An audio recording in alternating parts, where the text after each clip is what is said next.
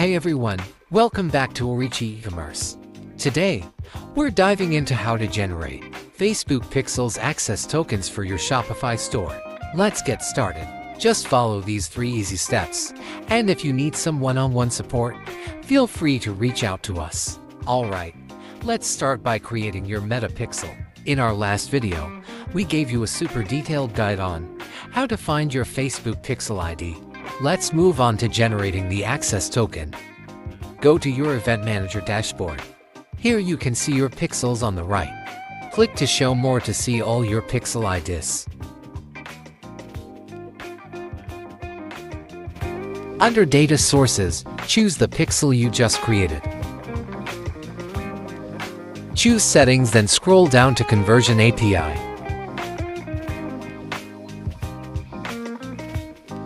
Click Generate Access Token.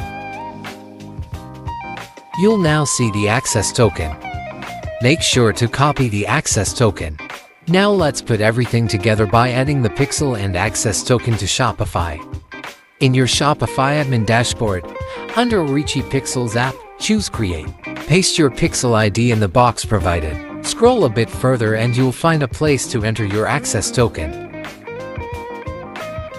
After entering both, make sure to save your settings. And that's it. You've successfully generated an access token and added to your Shopify store. Thanks for watching.